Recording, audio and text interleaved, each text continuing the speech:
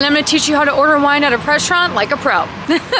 When you get the list, consider what kind of restaurant you're in. We're in Gibsons, it's an American steakhouse. There's certainly wines from all over the world in here, but you might want to consider something American to go with the American steakhouse vibe. They say if it grows together, it goes together kind of thing. Second, think about the style of wine you want. Something sparkling, white, red. There's no wrong answers here. I pick white wine even with steaks. Once you've picked a region and a style, think about what kind of grape you want. Do you prefer something lighter bodied like a Pinot, bigger like a Cabernet? When doing this, consider what you enjoy as well as maybe what you're gonna order to eat. Then set a price in your head. This is totally dependent on who you're with, I think. Maybe if it's a first date or a dinner with your boss, you might want to up the price a bit. If it's something a little more casual, then you can go a little bit lower. Considering all those factors, you've narrowed down this big menu about 95%. Did this help? Let me know.